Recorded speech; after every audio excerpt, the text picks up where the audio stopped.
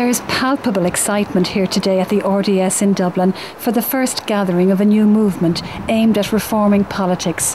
Reform Alliance. Reform Alliance is the birthchild of 7 politicians who last year were expelled from their parliamentary party because they voted against the introduction of abortion in Ireland. Leading the group of 7 is Lucinda Creighton, a former government minister. I just knew that I wasn't going to vote for the legislation, so it was actually, it was maybe kind of a stressful time, but ultimately it wasn't a difficult decision. But under the Irish whip system, any member of a party who votes against a bill proposed by that party is automatically expelled. And obviously the whole issue of abortion, euthanasia, all life and death issues should be treated as matters of conscience, and people's opinions and values should be respected as a consequence.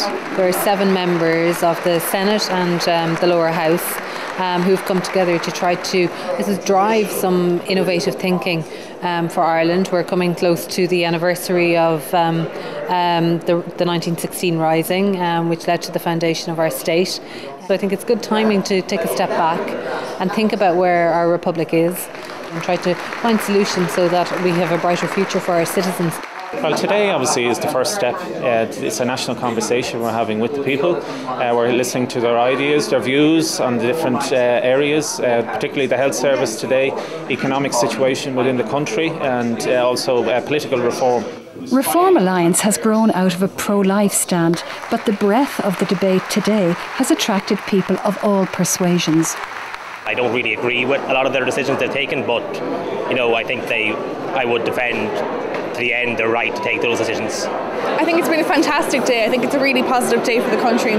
The hope would be that there will be a consensus for a political party. I think people are looking for an alternative. We've got to think how we can get people ownership. We need to mature our democracy and make members of Parliament more accountable for their own actions, and not allow them to actually hide behind the decision making in their political parties, and be accountable to the public. And that means that I think there is no alternative but to loosen or relax the whip system. The 7 politicians who started Reform Alliance risked ending up in the political wilderness.